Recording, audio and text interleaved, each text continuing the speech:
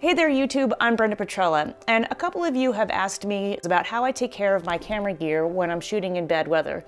This came after one of my recent videos where I talked about how to use fog in your landscape compositions. And as you'll see in that video, I ended up in a big snowstorm when we were out photographing, which was pretty fun. But it raised some questions about, well, how do you properly care for your gear when you're out in a snowstorm or in the rain or whatever?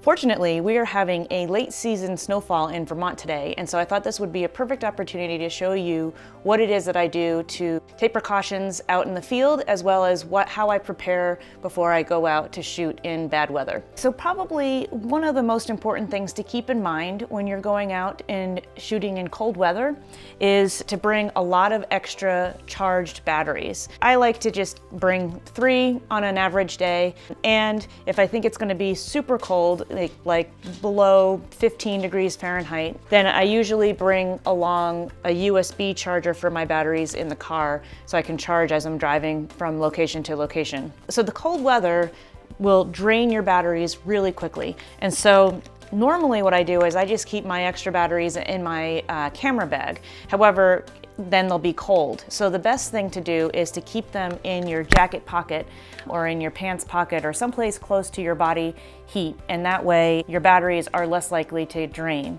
Now here's a little tip: if you do see that your batteries are draining quickly, oftentimes just re-warming them up for about 30 minutes to an hour will bring some of that charge back. Another thing that I bring along, as I've mentioned in my other videos, is I always bring along this lens cloth, a couple of lens cloths anyway, because they can get wet or they can get dusty and dirty, and you want to make sure that you're constantly cleaning your lens, especially when you're out photographing in bad weather. Your lens is going to get wet all the time. Another way of preventing your lens from getting too wet is to actually use the lens hood. Even though this is typically used to prevent sun glare from hitting your lens, it's also a great way to keep snow or rain away from the end of your lens. I find that these little alcohol-based lens wipes are really helpful if you just need to do a little cleaning of your lens, the end of your lens in the field. So the other thing I like to bring along are a couple of these microfiber cloths. They're super cheap and available on Amazon for just, $5 or something like that. And they're very super absorbent material, unlike the lens cloth. Now, sometimes when you're shooting in like icy conditions, if it's sleeting or something like that, then this isn't really going to absorb a whole lot of water, but this will. And so often what I'll do is when I have my camera on the tripod, I will set up this microfiber cloth. I'll just cover the camera like that as I'm getting ready to shoot. Another way to protect your camera in bad weather is to use a little raincoat for it. You can use a plastic bag, but I actually find that these work super well. And this is the one that I have is from Rugged. It's just this sort of elbow-shaped plastic bag with a cinch on the end that can go around your camera lens. I use this all the time for doing time-lapse photography, especially overnight time-lapse photography, because dew will build up on your camera, and this is a great way to keep the dew off. And so I just keep this in my camera bag at all times, because you never know when you might run into some bad weather. Another way to protect your camera is to use this cover. This is like a soft shell type of cover that is made by Peak Design. Fabulous company, love their products. It's like a jacket for your camera, and it just folds over the top of your camera. Your lens comes through here. It does have little holes here in the corners for your camera straps to come through if you want. A little cinch here that will cinch it down. The reason why this is handy is it's waterproof. It will certainly protect your camera from snow and rain. It's not sealed or anything, but it definitely is a great cover. When I use it is if I have my camera out of my camera bag and I'm hiking some distance, but I want to have my camera ready and weather protected, then I'll use this. I always bring along extra SD cards because you might have a failed card, or you might fill up your card if you haven't emptied it in a while. So I always bring spare memory cards, and I keep them in this little tiny plastic bag just to make sure that it stays waterproof.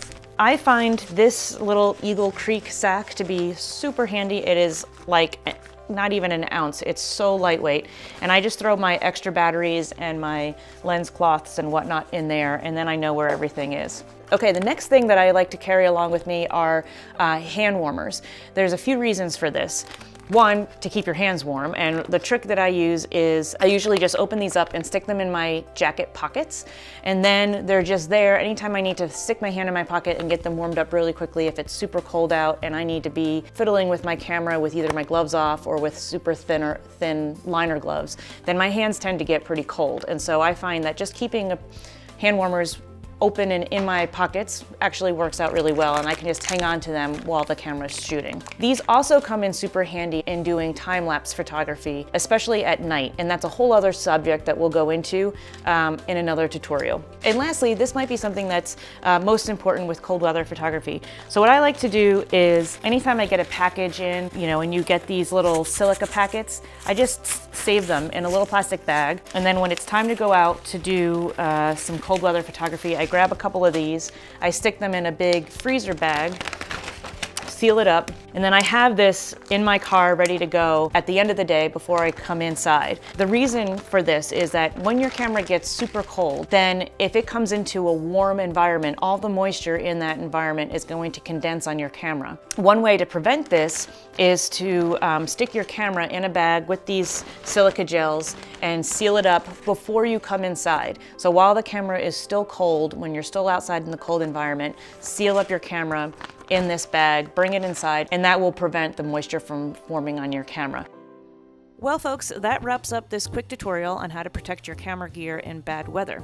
Stay tuned for my next video where I'll take you out on a little adventure in this big snowstorm. If you liked this video, please give me a thumbs up and hit the subscribe button if you haven't already. Drop me a comment or question below, I read all of them.